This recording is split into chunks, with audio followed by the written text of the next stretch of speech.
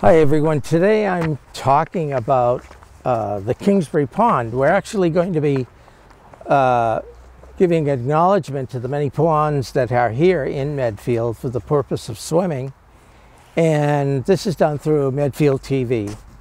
And back in the late 50s, Kingsbury's Pond here in back of me was used as the public swim pond here in Medfield. There was no other place where anyone could go swimming at a public beach here in the town of Medfield.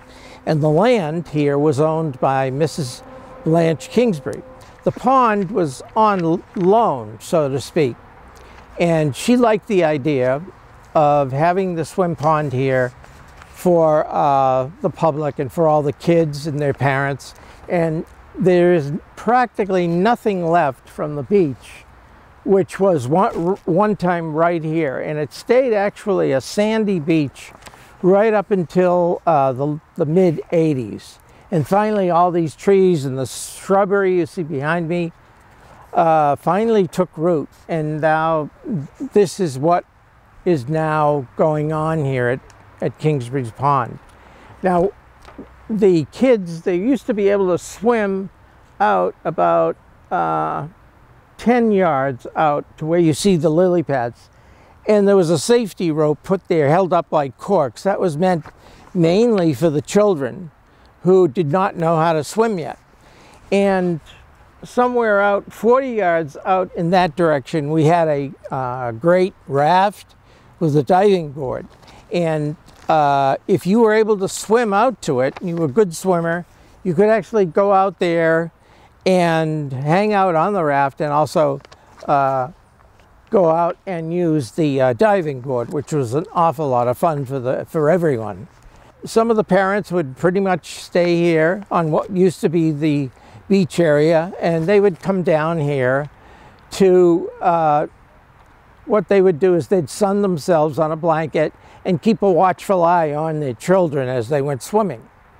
Now, they used to have swim lessons here, and then if you wanted to qualify for the Red Cross saving, one of the requirements was to swim around the entire island at least two different times.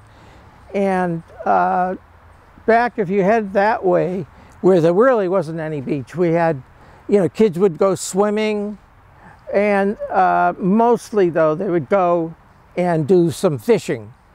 And you could really get quite a few fish that were pickerel, they were a hornpout, better known as catfish, and there were also a few, but not very often, you'd see a water moccasin over there. Now to my right, they also had a wharf where a waterfall was going to the grist mill. And what kids used to do, they'd go over there and they'd dive into the water. Of course, those kids were very, very good swimmers. So they pretty much knew what they were doing. And the pond here actually was only used for three years, 3 different seasons. And what happened is, one afternoon, there were a couple of kids who walked across the street, and Blanche Kingsbury had her antique store. And what those 2 kids did is they vandalized some of the property, and they broke many of the great stained glass windows that Blanche Kingsbury had there. So once she saw that, she ended what was Kingsbury's Pond and the beach, and consequently that ruined it for everyone. And Medfield, the public, could no longer use this pond to swim in. We had to look for some other way of allowing kids to swim and be in swim meets.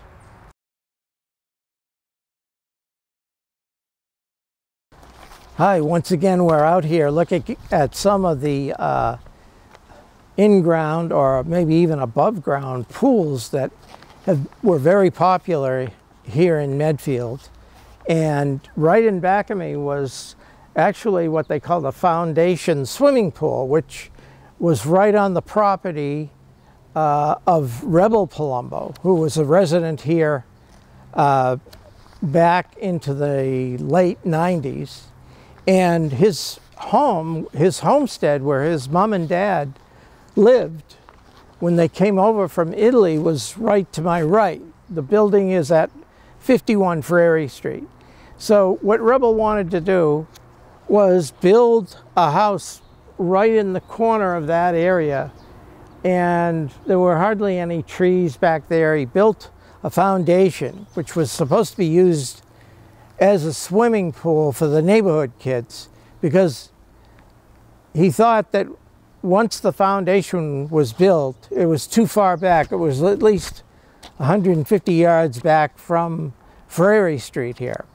And of course, right what I'm looking into now is a big apartment complex. So kids would, actually anybody who really wanted to cool off in the summer could come down here and swim in what they used to call the basement swimming pool. And fresh water was piped into it. It had a filter, which would do a very good job of keeping the water clean in addition to the chlorine. And it was a very nice attraction. You know, you'd have kids not just from Flaherty Street, but you'd come from kids were coming from other parts of Medfield. And it was very, very refreshing, because we had a lot of heat back then in the very, very late 50s.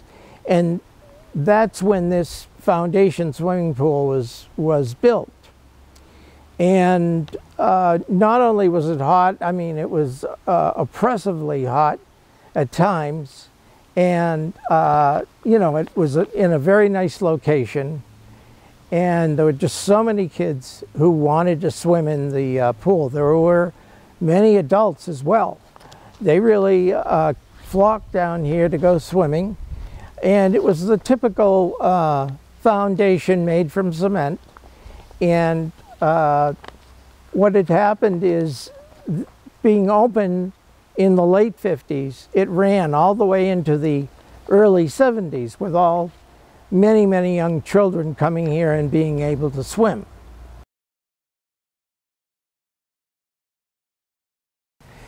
Right now we're down on West Street here in Medfield, and I wanted to show you how progress finally took place in the town after many years.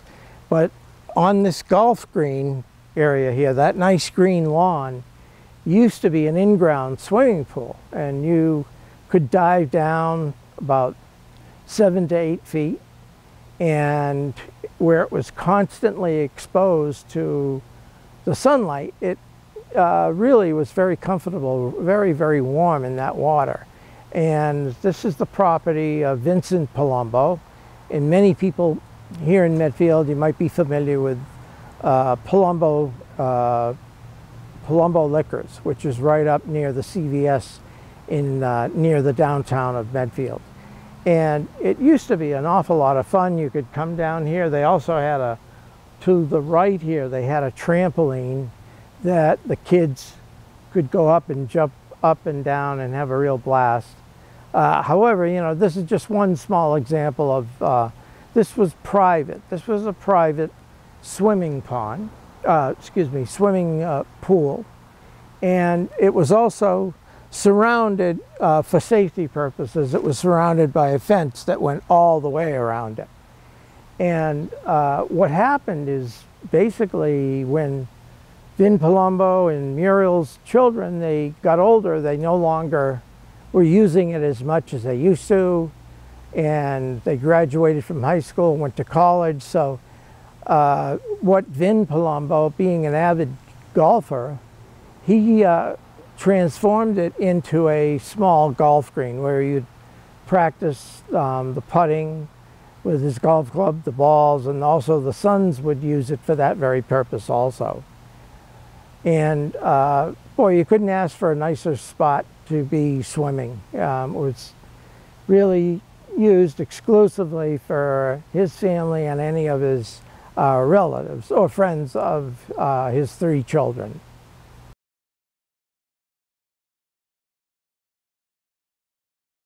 Well, here we are over at the farm pond over here in Sherburne, Mass, and behind me is the pond over here.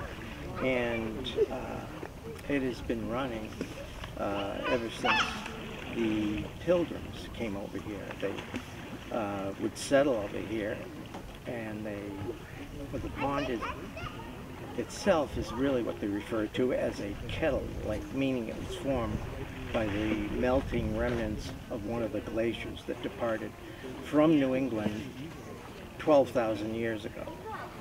The pond is about 58 feet at its deepest, and it covers 124 acres. Usually on a very hot summer day, the place is very crowded, but it's still very early in the day. People have all afternoon to try and get over here for a swim for themselves. A local folklore claimed that Farm Pond is spring fed, but it has been shown that there are pockets of cold water which swimmers often feel, and the result of thermal stratification of water layers due to the water density differences.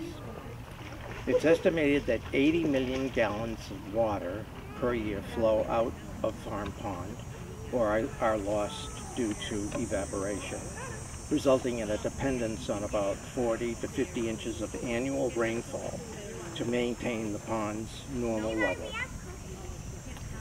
Farm Pond has always been a very active wildlife area, providing habitat to fish and birds, including geese that have sometimes proven to be problematic, blue herons, eagles, and hawks. The name Farm Pond may come from the early colonial era, when land grants were given out as payment for favors done for Crown for the colony. Farm was the name for a grant outside of incorporated towns. The land around Farm Pond was part of Simon Bradstreet's, quote, farm, which he told and sold them to the Morse family in 1658.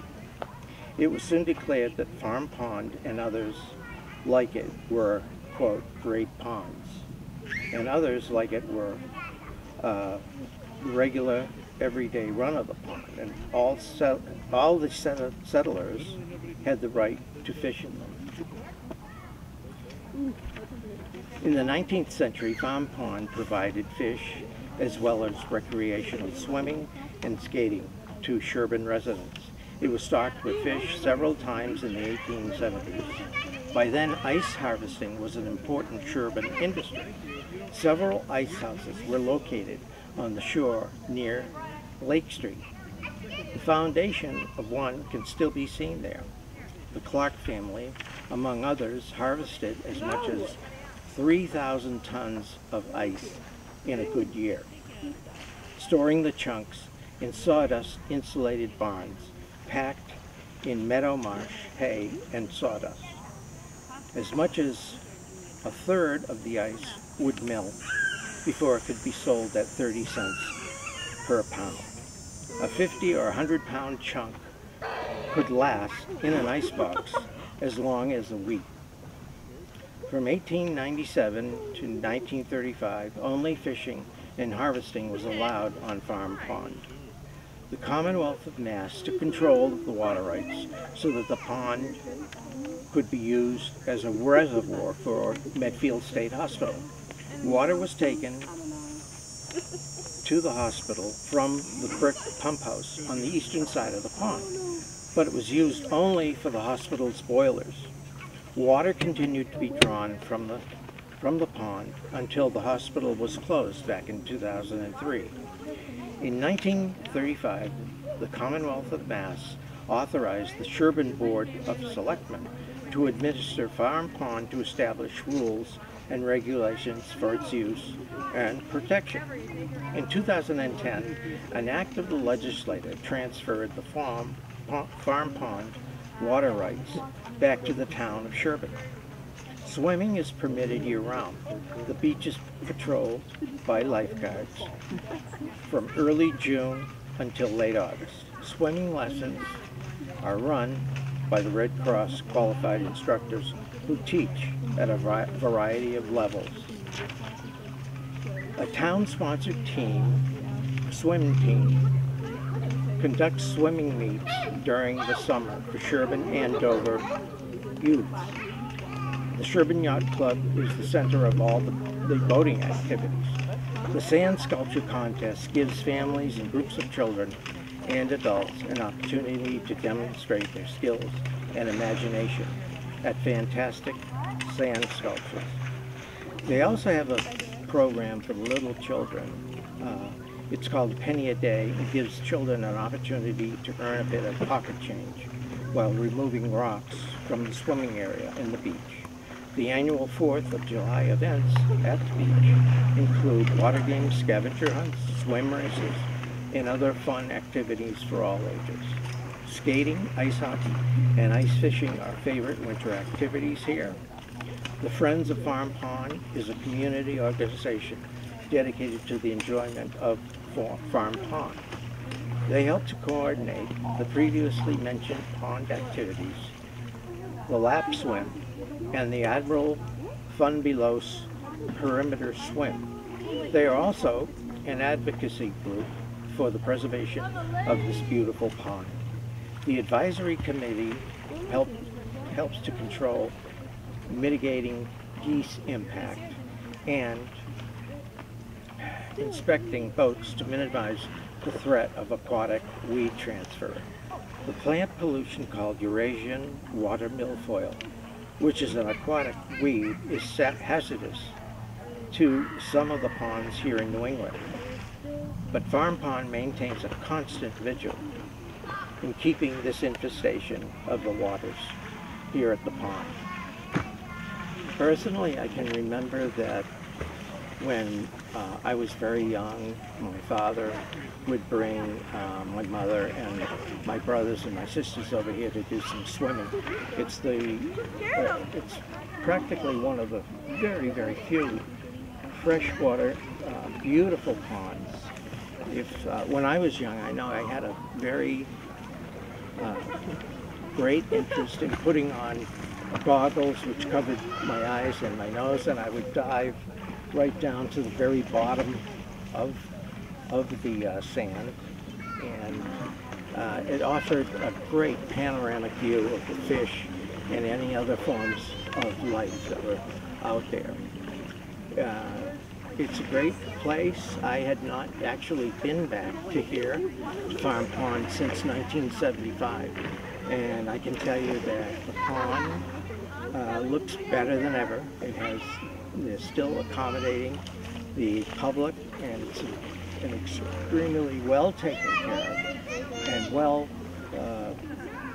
disciplined beach.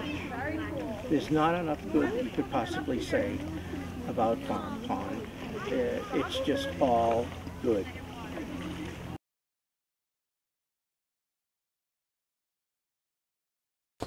Hi, right now we're up on at the Medfield's Stephen Hinckley Swim Pond, and it was actually first opened back in 1963. Up until then, Medfield really didn't have a public swimming facility. At one time, there was definitely a beach, and there was swimming down at the Kingsbury's Pond, which is about a mile and a half out of the center of Medfield. And things were going really well there in the summers. It was open for 3 years, but Blanche Kingsbury, who was the owner of the pond and all the property, also had an antique store. And what happened, unfortunately, is 2 younger kids went over there and they started breaking the stained glass windows. So after they broke all the stained glass windows, Blanche Kingsbury was so upset that she closed down the pond and would not let the town of Medfield ever use it again. But Kingsbury's Pond would train many swimmers in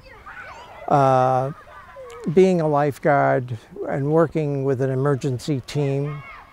So that is why something like the Stephen Hinckley Pond here was necessitated. And, you know, it's done quite well. It's been named after Stephen Hinckley, who was a resident here of Medfield.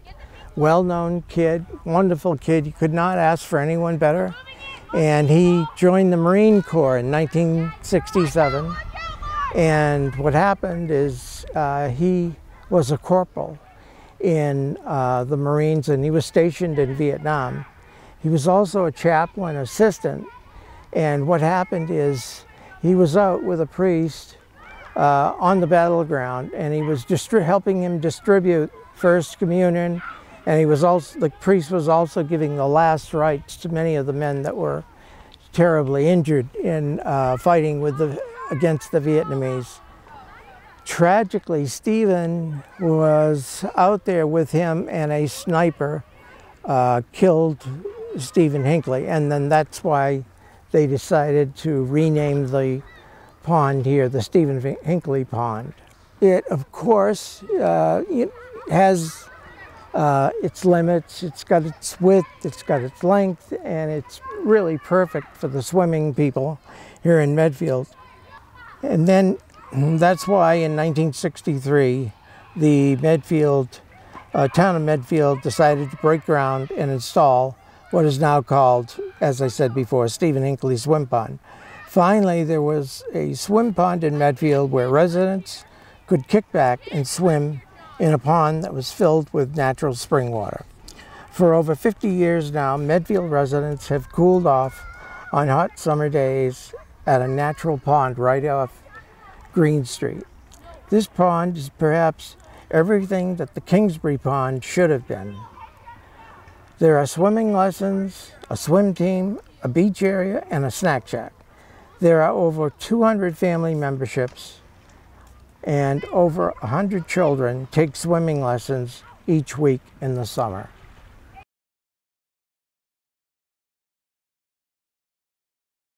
Here we are at beautiful New Pond, which has been renamed to Willett Pond here in Norwood, Mass. It's right on the grounds of St. Timothy's Catholic Church.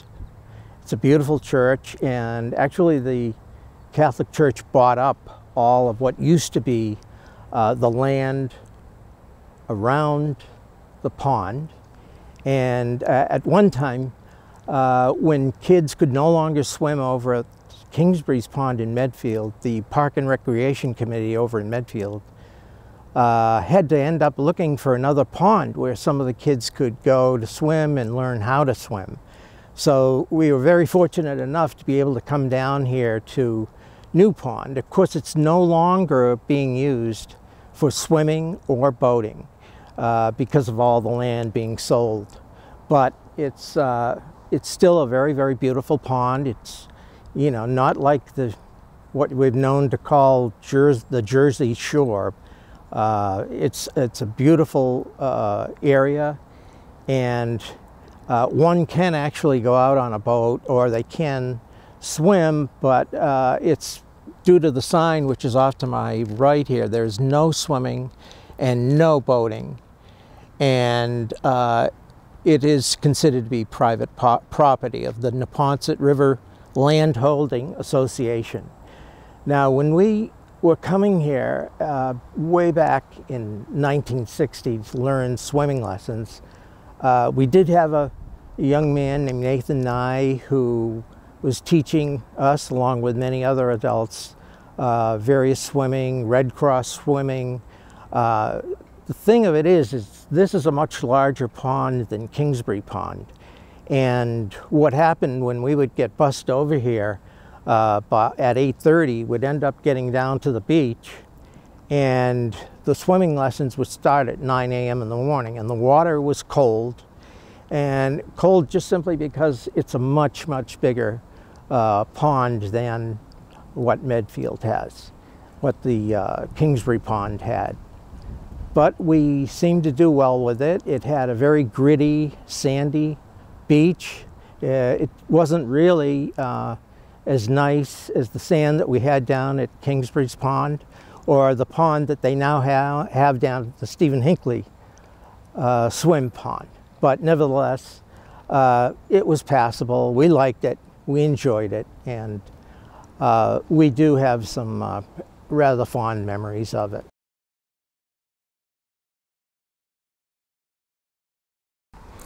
Okay, we're back in Medfield, and we're working hard and hardly working. I guess I'm back here at where I grew up when I was no more than 10 years old. In back of me here is the east end of Jules Pond, and it's very picturesque. Right now, probably the scene we're doing really doesn't quite do it justice, but it is still quite beautiful here. And Miss Jewel, who owned this pond here since 1902, owned this pond, and then she later, when she passed away, it was taken up by the Kenny family, who called it the Red Gate Farm, which is further up the way.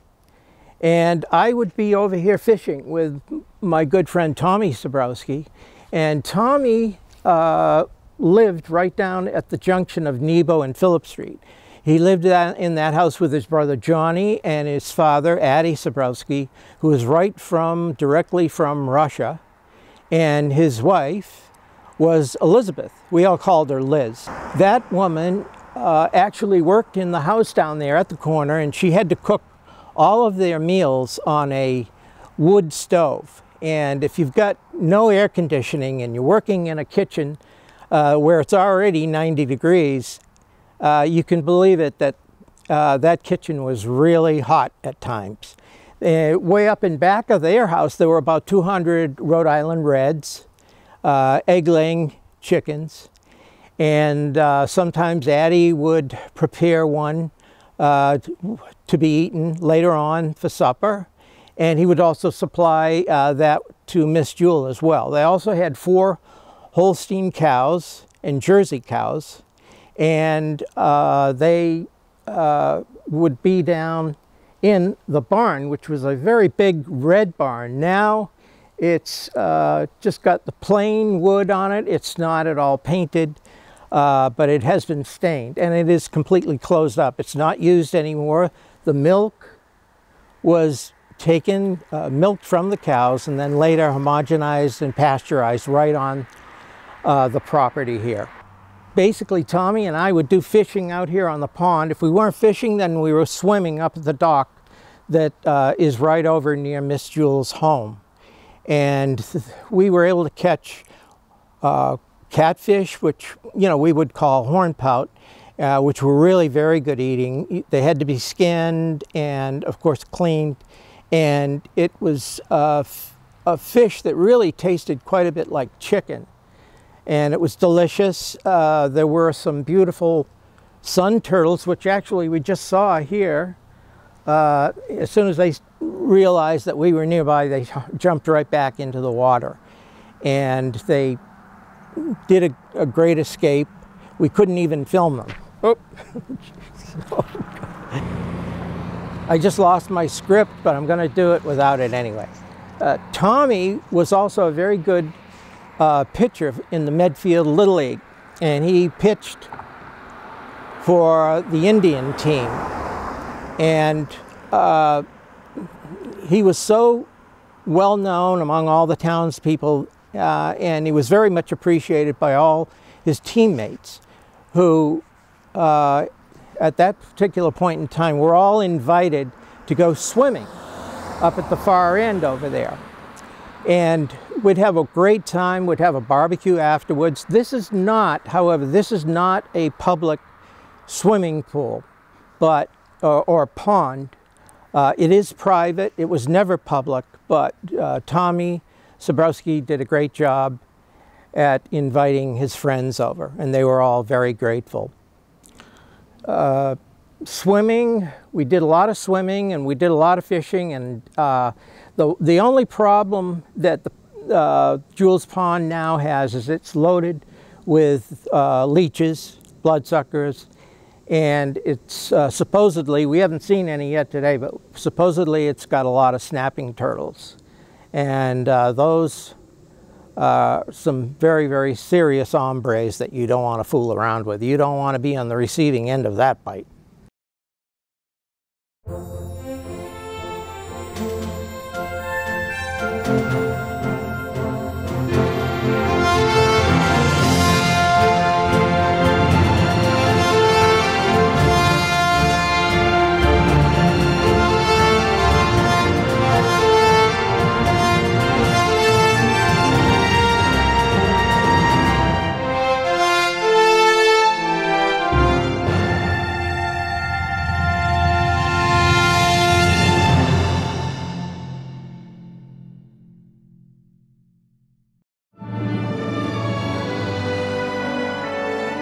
Medfield TV, community shows.